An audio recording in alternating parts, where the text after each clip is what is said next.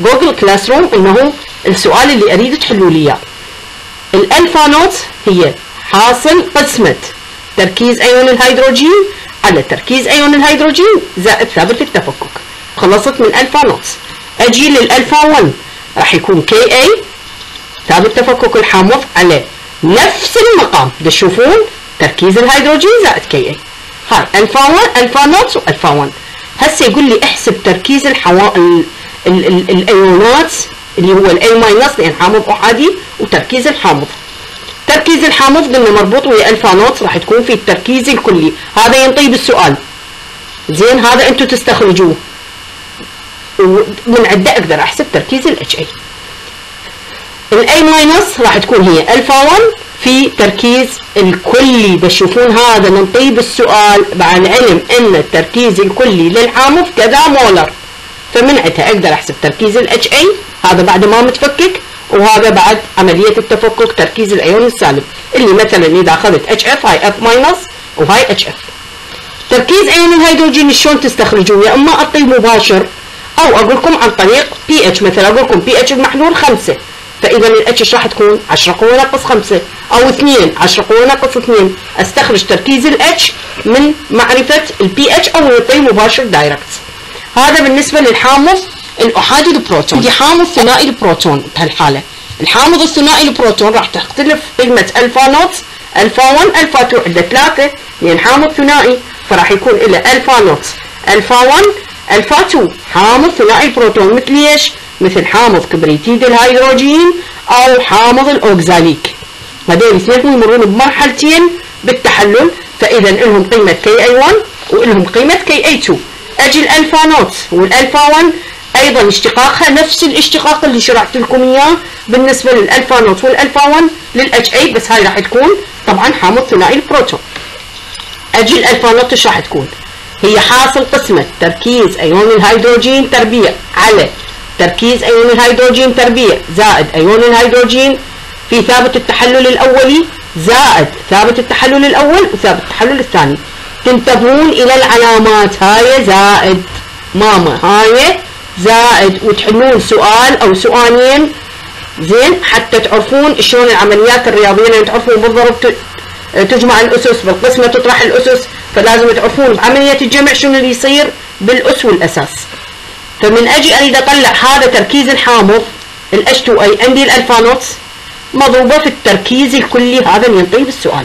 يقول لكم توتال كونسنتريشن الفا 1 مربوطه ويا من؟ مربوطه ويا الاتش اي ماينس ويا التحلل الاولي للحامض. راح يكون حاصل قسمه تركيز ايون الهيدروجين مضروب في كي اي 1 يعني ثابت التفكك الاول على مربع تركيز ايون الهيدروجين زائد تركيز ايون الهيدروجين كي اي 1 زائد كي اي 1 كي اي 2. نفس الالفا تشوفون المقامات تكون نفسها بالالفا نوت الفا 1 الفا 2 الحامض الثنائي.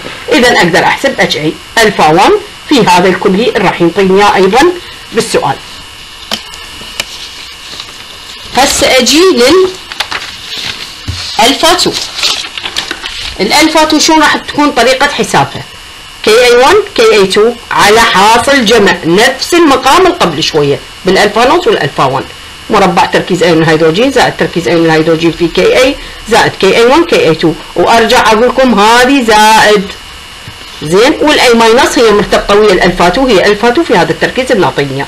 نجي احنا قلنا ما نقدر نسوي اي شيء انه اذا ما احل اكزامبل عليه حتى شنو تترسخ عندي المعلومات والقوانين اقدر احفظها.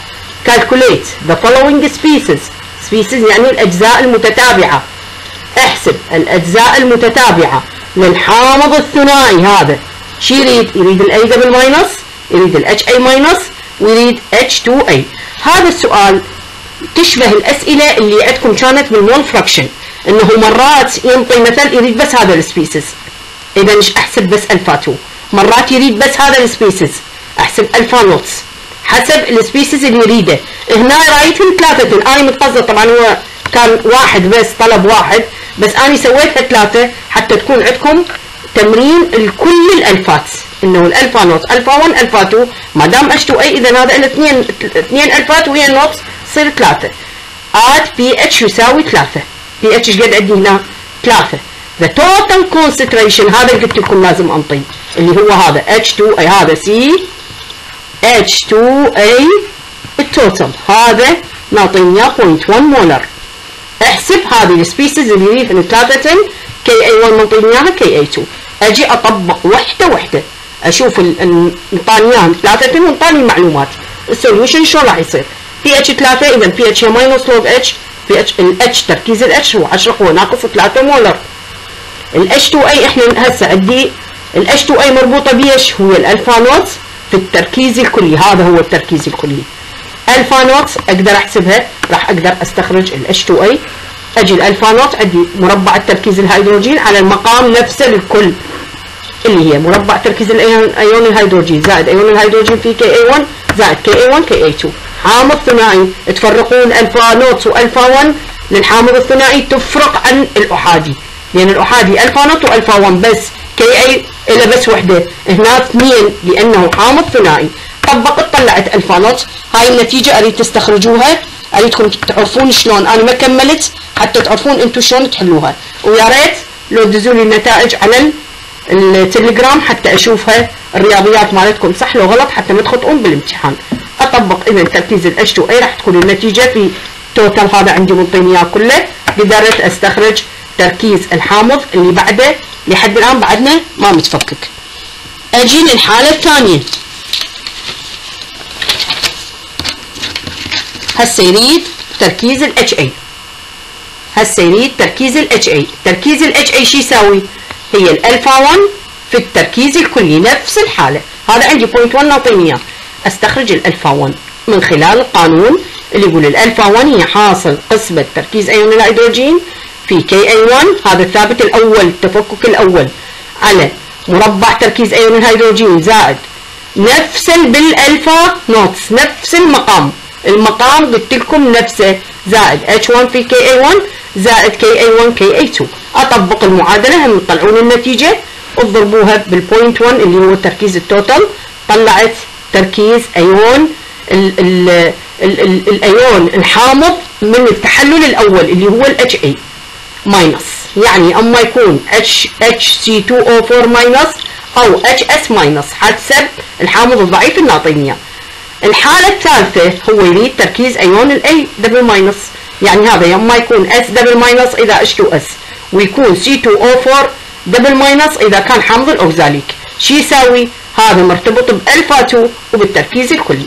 ألفا 2 استخرجها بناء على هذا القانون. هم اطلع النتيجه واضربها وراح يطلع لي تركيز الانيون او الايون السالب الناتج من التحلل الثاني للحامض. زين عيني هاي المحاضره مال اليوم، وقلت لكم هي تكمله للاشتقاقات اللي كانت عندكم بالجوجل كلاس روم، شرحتها ايضا بالتليجرام. تخلون الاشتقاقات وتخلون وياكم هذه المحاضره حتى تفتهمون الالفا. المحاضره الجايه ان شاء الله حتى لا الود عليكم راح يكون عن اشتقاق بيتا، وايضا انطي مثال عليها لان احنا قلنا التصحيح الترسيبي يتاثر بالعاملين، الاذابه مالته السوليوبيليتي تتاثر بوجود الحامض الضعيف وتتاثر عن طريق تكوين المعقد اللي كان هو ابسط معقد هو عندنا الفضه مع الامونيا.